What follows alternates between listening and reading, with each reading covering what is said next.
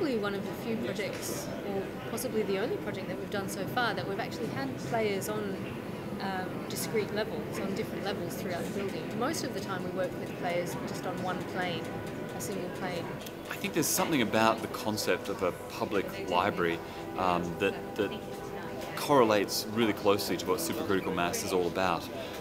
The idea of having a big open building in the middle of Birmingham where people can come more or less at all hours, they can come and meet people, they can jump online and, heaven forbid, actually read a book. It's just a way of bringing people together within a single space.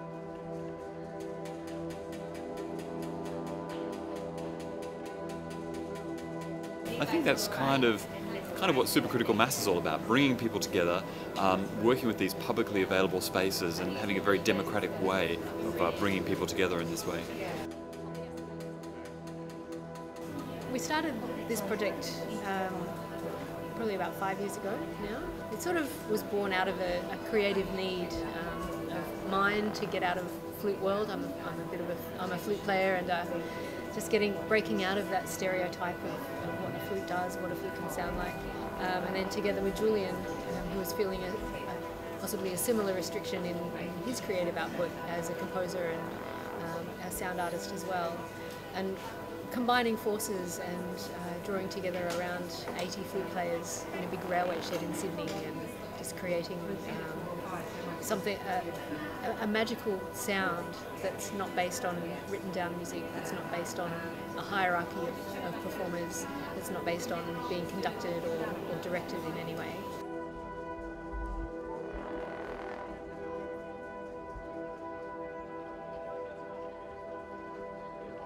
I think all of us are really fascinated by different spaces. I've always thought if I wasn't a composer and a sound artist, I'd love to be designing buildings, and that's why it's very exciting to be in a space like this.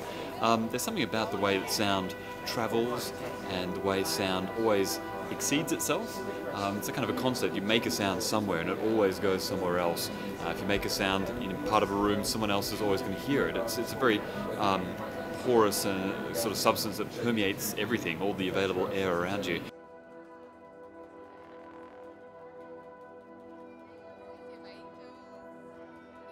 We bring them together, we have several workshops and rehearsals, and we work out what they can do, we work out what the space does, and it kind of emerges quite organically out of that. Everyone actually plays exactly the same material.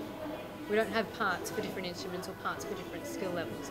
Everyone gets the exact same information, and so it starts very together, and as people's skill levels start to come into play, it starts to create the complex web of sound that I guess characterises our performances.